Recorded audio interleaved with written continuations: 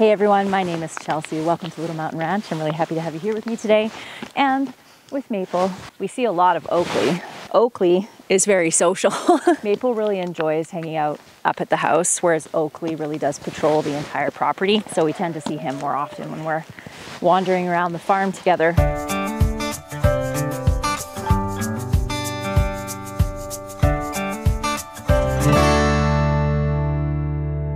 It's 9 a.m. right now, and it is already warming up. I'm sure by noon it's probably going to be around 12 degrees or so. It's very exciting. It definitely feels like spring. We had what we call up here a false spring in February, where it felt like spring was just around the corner, but no, we got hit with winter again. This definitely feels more authentically like spring, and the weather forecast tells me that it is going to be very warm. I mean, we hardly have any snow at this point. By the end of the week, my chickens are out of the coop, happily enjoying some sunshine. Hi guys.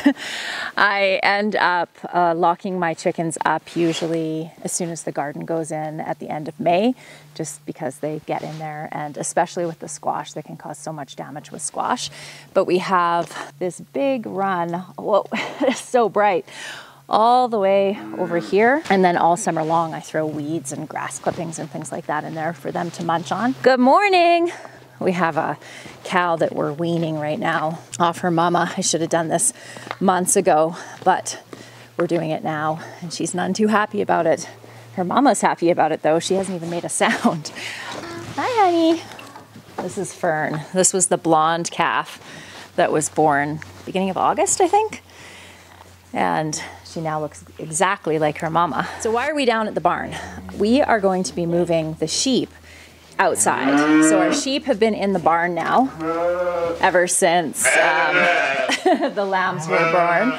They're used to getting their grain and their alfalfa pellets from me when I come into the barn. I want to get them outside because it's just so beautiful outside, and animals of course do better outside, just like we humans do. I think I'm gonna have the easiest time moving Hazel and Cupcake out first, because Cupcake will probably just follow me, and then hopefully Hazel will follow her.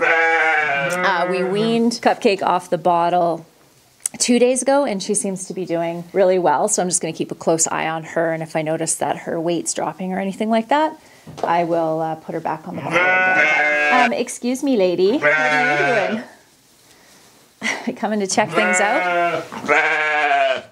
Be nice, Maple. Hello, shall we get some grain and you can follow me? Come on, let's go. Let's go. Good girl.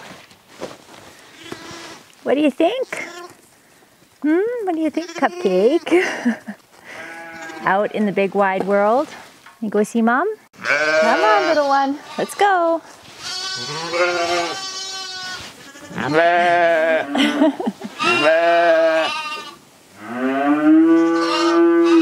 Oh, that makes me happy having them outside like this. I'm sure it's going to take a little time for them to get adjusted to this whole entire situation. And it's really nice to see that all the lambs are looking so healthy. I would actually say that Cupcake is almost the same size as her brothers. Look at that. And all the mamas are looking nice and healthy, which is great.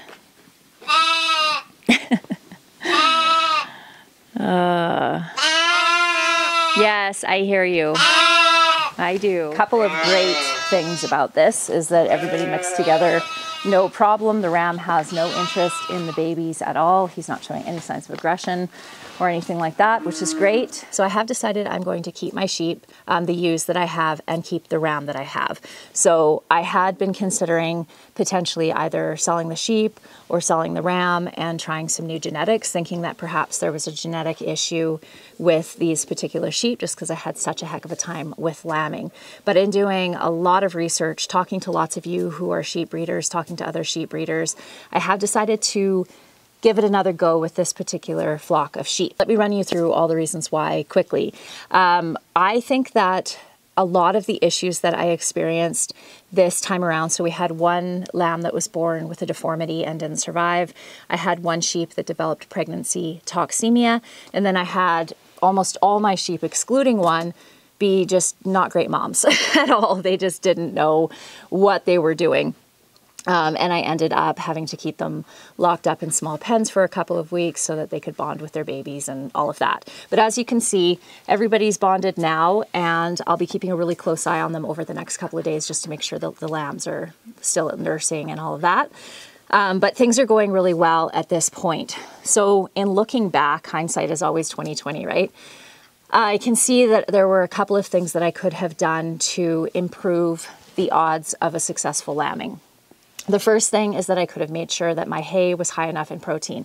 We make our own hay here, and we've been feeding the same hay for the last 9 years, and we have never had any issues. That being said, because one of my sheep got pregnancy toxemia, the vet and a couple of other sheep breeders that I talked to said that I needed to increase the level of protein in my feed by feeding alfalfa. So we started feeding alfalfa right away as soon as we realized that that was an issue. The sheep are definitely doing great with it. They're producing lots of milk. Their babies are fat and healthy.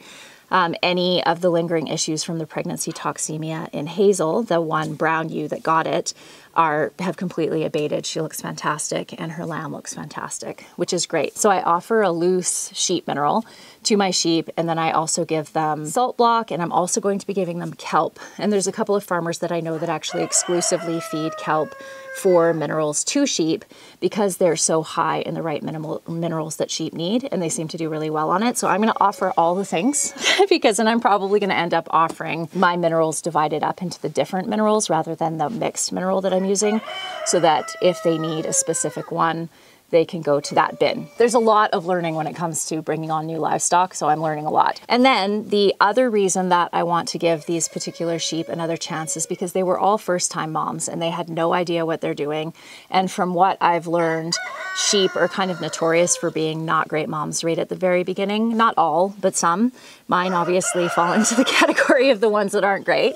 And I think that when they have their second lamb, especially because one of the things that I'm going to do differently, I was under the impression, and everything that I had read and farmers I had talked to said to leave the sheep with the flock and then move them into a pen if required.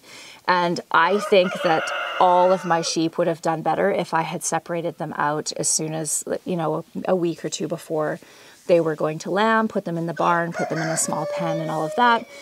I think we would have had a lot more success with lambing and bonding and all of that, because once I did get them into the pens alone with their babies, it definitely, all the issues I was having definitely improved quite a bit. So that'll be something that I do differently the second time around. So, and the last thing is that the sheep and the ram are unrelated, and so the inbreeding issue wasn't actually a problem, and it's possible that the deformities that were in that one lamb were selenium deficiency or some other type of nutritional deficiency, which just makes me feel terrible, but I won't let that happen again because I know better now, or potentially just a genetic one-off because that happens as well. So I'm going to run them for another year, breed them again, and then we'll see. If we have a lot of the same issues again the second time around, then I'll obviously be making some major changes with the bloodlines that I have. But I do feel like I should give them all a second chance. So that is what I'm going to do. And so what this does mean is that I will be selling Cupcake. So Cupcake is the female, the little baby that we had that came out of the mom that had the toxemia. She got off to a bit of a rough start, but she's doing great now. So I will be selling her because she is related to the ram that I want to be keeping. And I definitely want to keep him. He just has a beautiful temperament. His fleece is absolutely gorgeous. It's so soft and beautiful. And he's gentle with the babies, which is really good. He's gentle with people, which is really good. So I definitely want to keep him. So that's where it's at. So if anybody would like to buy Cupcake, hit me up because she will be for sale as soon as she is weaned. Check on those sheep again and just make sure everybody's doing okay. I don't hear any of them calling, so that's good. And then grab my jacket and we'll head up to the house. I have not decided what I'm going to make today, so I'll decide that on the way up to the house, and then we'll go make something yummy in the kitchen. Let's try to sneak in on the sheep. They're out exploring, munching on the hay.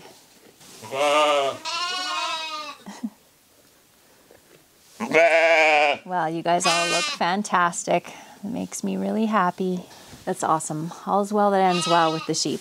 All right, I'm going to make a recipe out of the Cook's Kitchen Bible. This was one of the first cookbooks I ever had. My mom gave it to me in my early 20s, and throughout the many moves I've had since then, I lost this cookbook, and I mentioned it, I can't remember when it was, but 6 months ago, maybe a year ago, here on my channel, and somebody had one and sent it to me. Thank you so much. I don't have your name written on the inside of this cookbook, so I don't remember who it was that sent this to me, but I really, really appreciate it.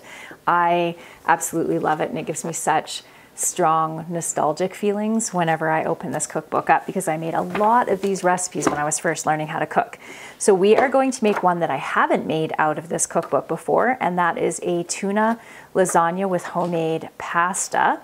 If I can find this recipe, this is it in the cookbook. It is on page 96 of the Cook's Kitchen Bible cookbook. If I can find it online, I will link it for you down below, but I will run you through everything right now that you need to make this recipe. So you need one quantity, it says a fresh pasta dough, or 12 ounces, or 340 grams of oven-ready dried lasagna. So I'm going to be making my own lasagna noodles today because I am absolutely obsessed with homemade pasta. It is so delicious. One small onion, a clove of garlic, 4 ounces of mushrooms. You can use fresh mushrooms, or in this case, I am going to be using canned mushrooms. 4 tablespoons of dry white wine, which is optional, and I won't be using that today. 1 pint of white sauce. So I'm going to show you how to make a simple white sauce today as well. A 1/4 pint of whipping cream, 3 tablespoons of chopped parsley, salt and pepper, 2 7-ounce cans of tuna. So I am doubling this recipe when I'm doing it, but this is just the recipe for the base recipe. 2 cans of pimentos. I am not using pimentos in this recipe either. 2.5 ounces of thawed frozen peas, 4 ounces of mozzarella grated, and 1 ounce of freshly grated Parmesan, which I'm also not using because I do not have any Parmesan. Just have to sit for 15 minutes. Those were my eggs. Shoot. So that's really unfortunate. Oh dear, hang on. I just have to clean those up.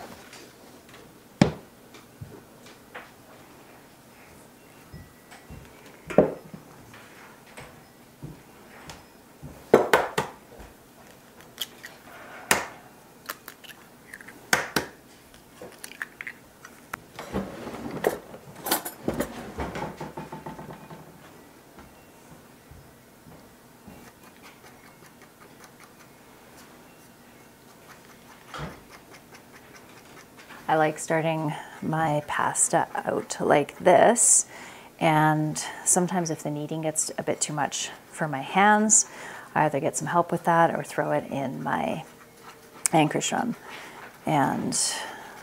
But I know you can use your food processor, but I haven't had the best luck with that, so I do it this way. So I just used 2 cups of flour, 1/2 teaspoon of salt, and 3 large eggs.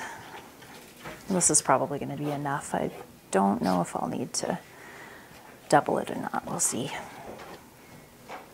All right, we have our dough all ready here. I'm just going to set this aside, cover it with a damp cloth while I'm getting the rest of this ready. Next up, we have to make a white sauce. Super easy. We're just going to use butter, some flour, some milk. I'm going to add some garlic powder, probably a little bit of mustard powder, and salt and pepper to season it. Gonna add around a 1/4 cup of butter. So we're gonna be adding our mushrooms, our onions, and our garlic, and our tuna, I believe. Let me double check that. So no, we're actually gonna add the tuna separately. So now that our milk is bubbling away, we're gonna add our flour, make a roux.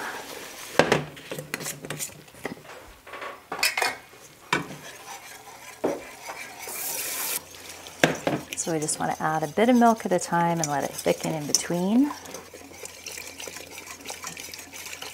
Salt, pepper, a little bit of garlic powder, a little bit of ground mustard. I'm just gonna chop up some onions. Someone shared with me that Amazon is now carrying the goggles. These are called the original patented onion goggle. And one of you had sent me a pair of these at least a year ago now, and I needed a few more. So I got myself some more.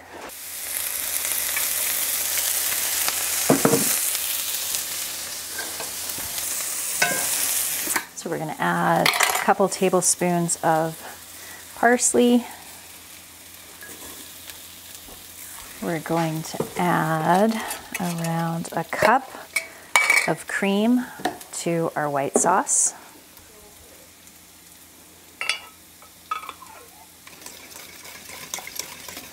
And you would add your white wine in here at this point.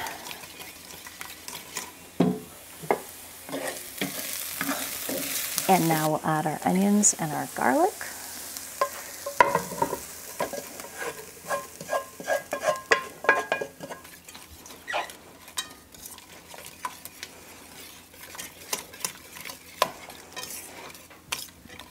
I think I'm going to add just a little bit more cream to this.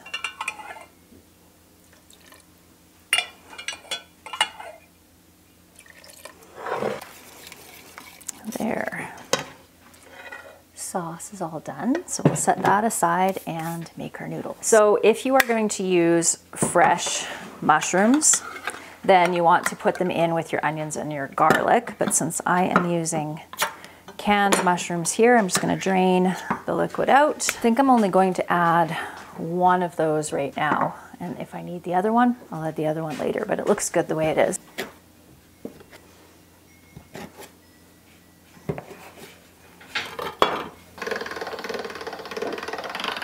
So somebody pointed out something that was really smart when I was making it last time with my Atlas pasta maker, is I was doing one piece and then I would adjust the size and keep doing it until it was the right size. So they said, instead of doing that, why don't you just do on the one size all of your pieces and then adjust it to the next size.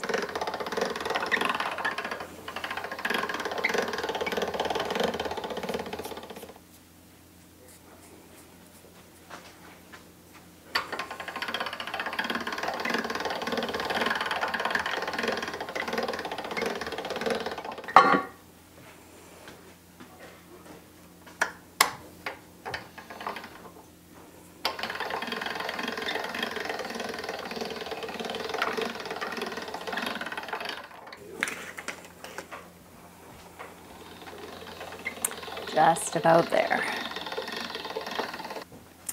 We're getting close. One more. So this recipe says, so we need to boil our noodles, our beautiful lasagna noodles. I'm going to cut these down to size. I have shared before that cooking is not my favorite thing to do. There's lots of other things that I would rather be doing than cooking.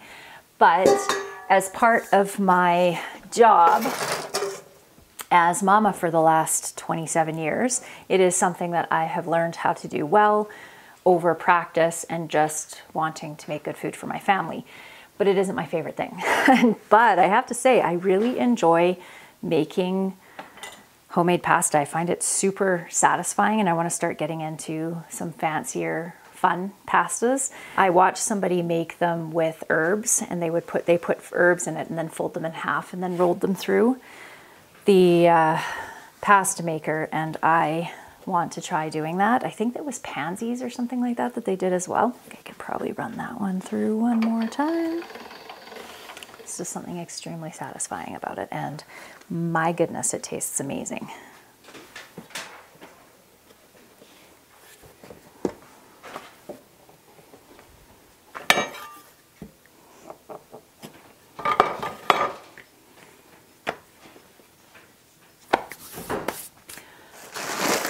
Put some peas in my colander over here, give them a rinse, open up tuna.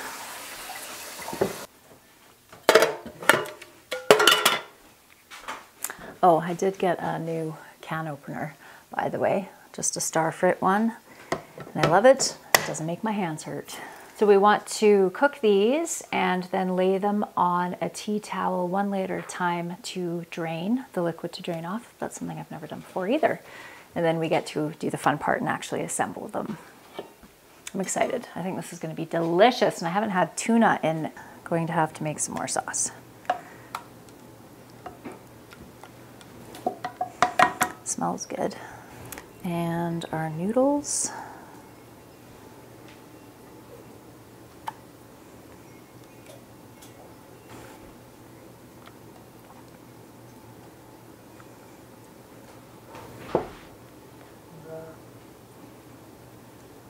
Okie dokie. Now we are going to take our peas and our tuna, and we're going to put that over top of this. I'm just going to mix these together here so it's easier to do. Okay, and then mozzarella on top of this.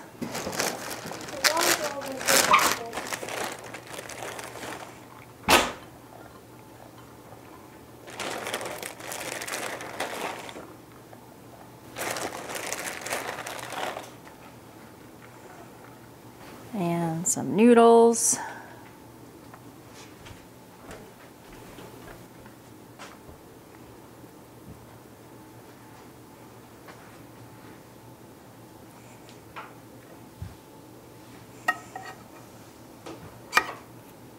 So we're going to put some more peas and tuna on the top of this, and then top it with the sauce. And I think I'm just going to add a little bit more cream to my sauce. Just go heat it up over on the stove, thin it out a little bit, and then pour that on the top, and then we'll top it with mozzarella. I have more noodles and more room in my pot, so I'm going to add another layer.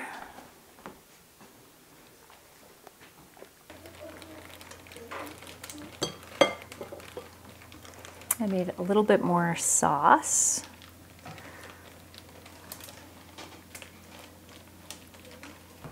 And then I'll top this with some mozzarella. So now we're going to cover this up with some mozza, bake it in the oven for 30 to 40 minutes at 350 degrees until it's nice and golden and bubbly, and I'm pretty sure delicious, because my goodness, it smells good. Looks tasty, so let's cut into it.